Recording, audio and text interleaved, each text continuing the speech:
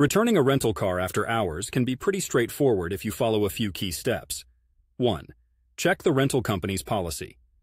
First and foremost, check the rental company's policy regarding after-hours returns.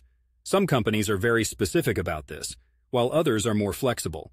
This information is usually available on their website or in the rental agreement you signed. 2. Park in the designated area. Most rental car companies have a designated area where you should park the vehicle when returning it after hours. This is typically clearly marked, but if you're unsure, give the location a quick call during business hours to confirm the exact spot. 3. Secure the vehicle. Before you leave the car, make sure it's locked and all your personal belongings are out. Nobody wants to miss a flight because they left their phone in the rental. 4. Drop off the keys. Look for a key drop box. Usually it's located near the rental office entrance.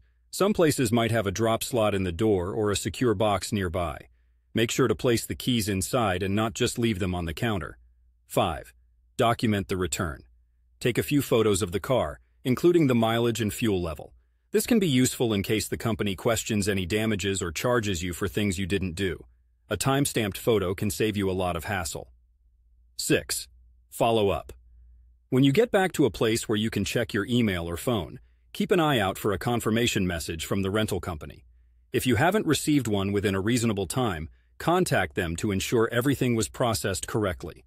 By following these steps, you can make sure that your after-hours rental car return goes smoothly. Safe travels.